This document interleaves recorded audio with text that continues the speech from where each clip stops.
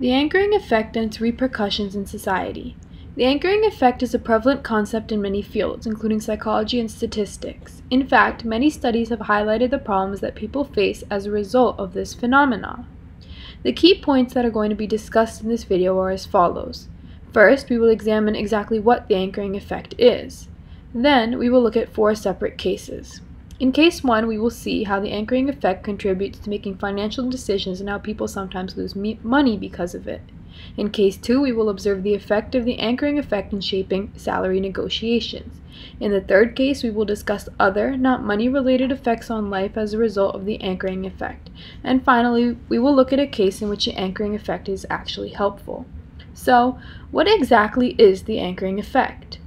Daniel Kahneman is a world-renowned psychologist who has studied the anchoring effect and wrote about it. In his book, Thinking Fast and Slow, he explains that the anchoring effect occurs when people consider a particular value for an unknown quantity before estimating that quantity.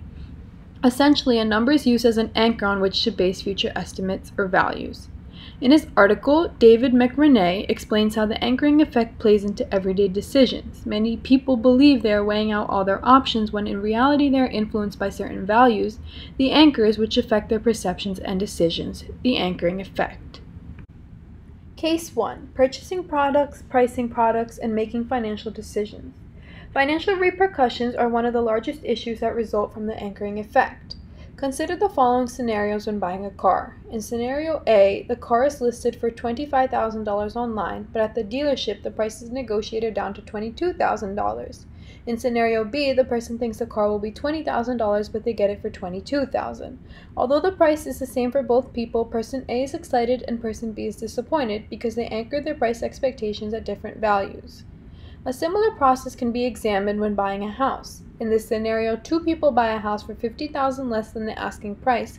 However, the seller likely predicted this would happen and probably still got more than he really expected. In this final experiment, a product was sold at $34, $39, and $44, but it sold best at $39. People generally anchored their expectations at the closest multiple of 10, so 39 seemed to beat the anchor. All of these examples show that money is often wasted or lost due to anchoring expectations. Case 2.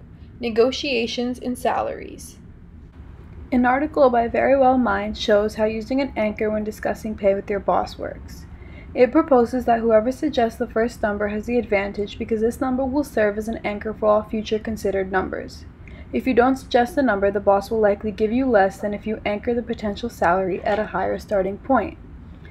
Case 3. There are many ways anchoring plays into parts of life that don't involve money.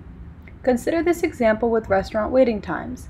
In scenario A, this party is told to expect a 15-minute waiting time and they get their table in 25 minutes, making them angry.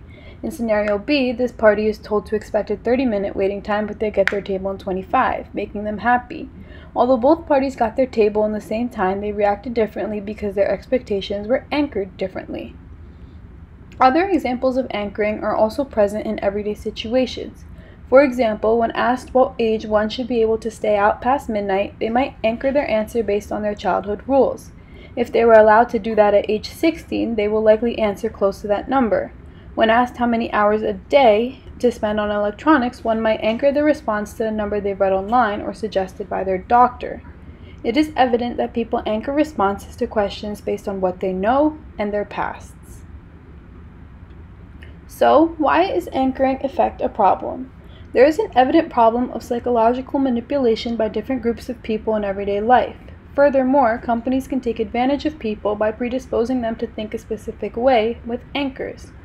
Essentially, people's expectations are increased, therefore they are more likely to get disappointed. Case 4. Looking at a case in which the anchoring effect is actually useful and needed. Around 5 years ago, JCPenney adopted a movement in which they stopped the use of coupons and promoted an everyday low price. For the stores, this made economic sense because it saved them costs of advertising and changing prices in stores.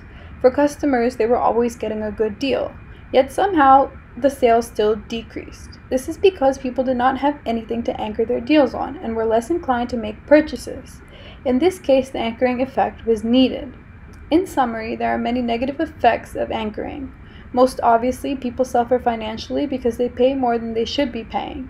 Also, there is psychological manipulation. Lastly, people make poor choices because they base decisions on anchors instead of on a wide range of information. In order to avoid the adverse effects of the anchoring effect in your own life, you should study all information available to you instead of just using one base number. In conclusion, please find references used for this video on the following slide and in the description box below.